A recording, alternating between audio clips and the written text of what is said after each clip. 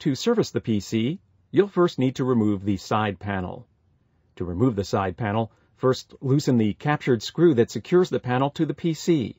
Use a Torx head or flathead screwdriver to loosen the screw.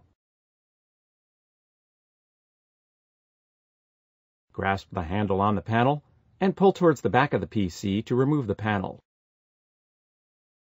The side panel has several tabs on its top, bottom, and leading edges, which fit into slots and over the front lip of the PC.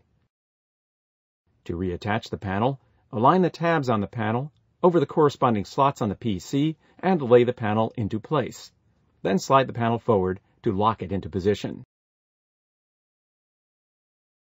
Tighten the captured screw to secure the panel to the PC.